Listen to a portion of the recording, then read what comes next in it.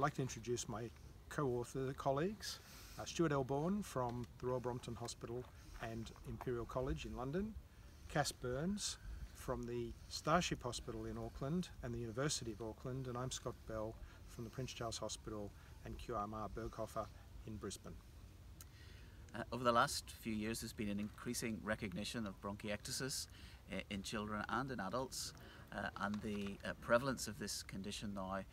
is creating some new challenges for care and management. Currently there are no licensed treatments for bronchiectasis, and that means there's a deficit in an evidence base for treatment. This review examines the evidence for treatment and prevention of respiratory exacerbations in bronchiectasis.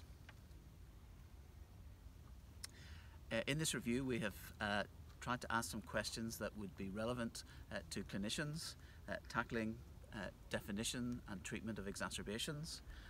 the eradication of specific organisms, and how we think through the best long-term treatments for people with this condition. To make this as useful as possible for clinicians, under each section we have posed the sort of questions you might ask yourself in clinic, whether you be treating children or adults,